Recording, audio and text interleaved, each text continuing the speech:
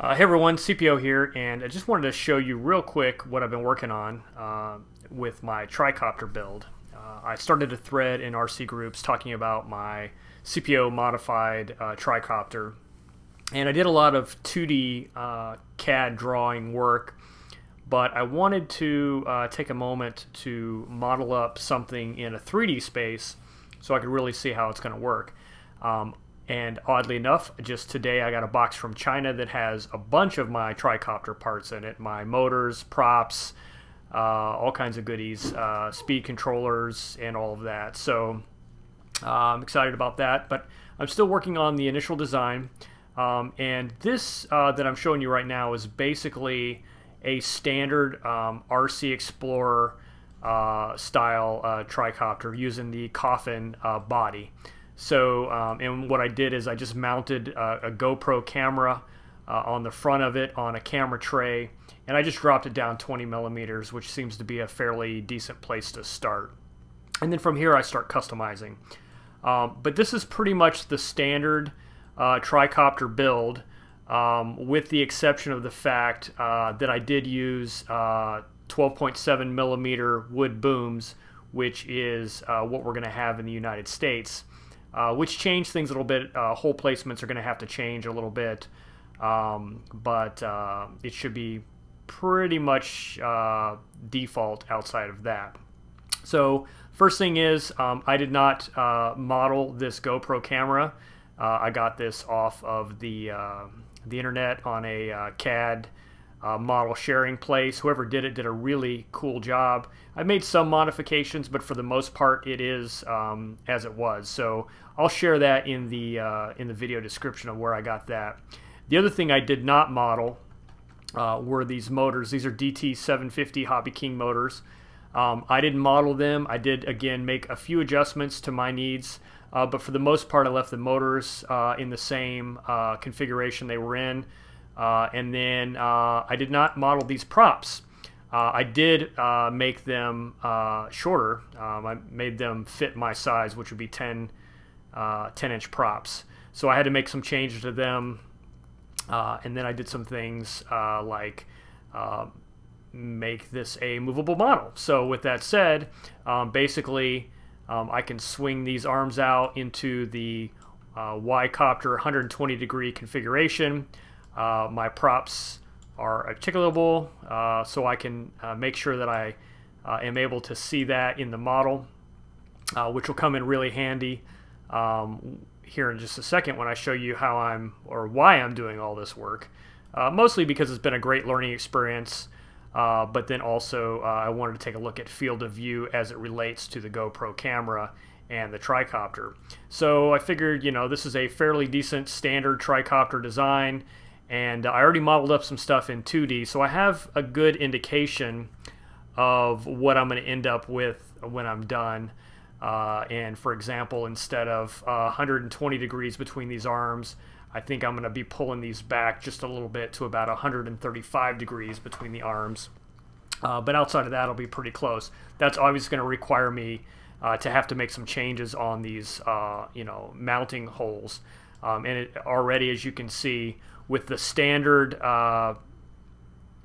standard hole position for the 10 millimeter booms, the 12.5 millimeter booms would cause me to have to move these mounting holes anyway. So I'm just kind of going to go through and work this as I need to. But for now, let's just push these all the way forward. And so now let's talk about the GoPro field of view. So what I did is I basically, let me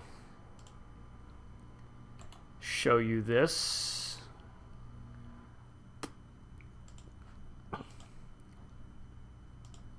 So I basically mapped out the GoPro field of view and modeled it here. The GoPro default field of view, it's going to be a 120 degree horizontal field of view and a 90 degree vertical field of view. And of course, that was a little bit challenging to model, but I think I came up with a reasonable solution to it. And basically what I have here is, I mean, from the side view, actually let me just make this a lot easier on myself. and take a look at the side. I also have the camera tilted down at 10 degrees here from the tricopter body, but that's a 90-degree upper field of view, and then if we look at the other side, that's a 120-degree field of view. This part actually, you probably want to look at it from the top. So that would be a 120-degree field of view there. And so as you can see already, my props are cutting into this field of view. And I already posted this on RC groups on in a 2D model, kind of how that looks. But as you can see, whoops, I'm upside down. Let me flip over here.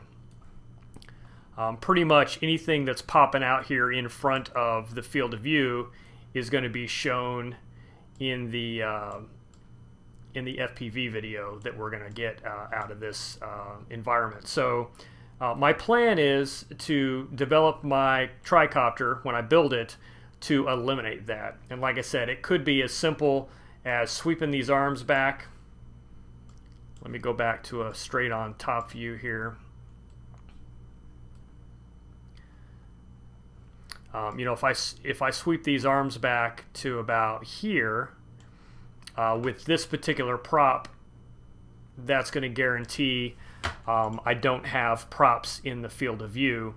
And then what I would do is just kind of sort out what is that degree there. Whoops, that's not what I want. So I would measure this and then figure out what that degree is. 135 degrees, which is kind of what I expected it to be. So 135 degrees instead of 120 degrees for this front sweep would get me out of the field of view with my particular prop. So I mapped that out. You can go look at my RC groups thread. Just do a search for CPO modified tricopter or something like that. But I mapped it out in a 2D environment, and then I just modeled it, and as you can see, the model matches what I figured out on the 2D. So pretty interesting, yay me. I'll do some more playing around. There's some other ways to get around the field of view issue. One of them is to ignore it completely. A lot of great videos out there that you can see the props up in the sides of the video display. You could push the camera forward some to get in front of these props, but I did measure that out, and it's going to be nearly 60 millimeters moving forward. I don't know if I want my camera hanging that far out away from the body. I don't know yet. The other thing is to lower it. You know, obviously the lower you make your camera. This already has a 10-degree tilt, like I mentioned before, but if I lowered it down, I might be able to get it out of the field of view.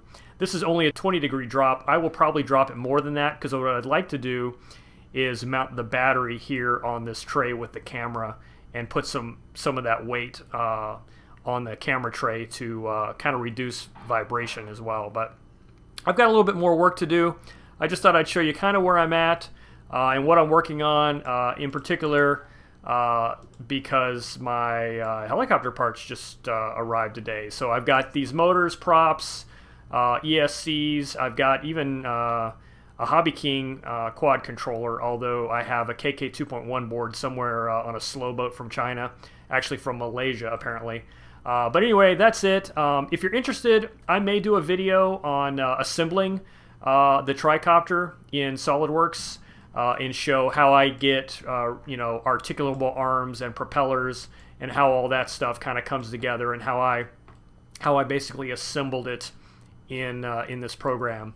But for now, I fold that up, hide my field of view, and there's what we get. So with that said, that is where I'm at on my tricopter design. So thank you for watching, and I'll catch you on the next one.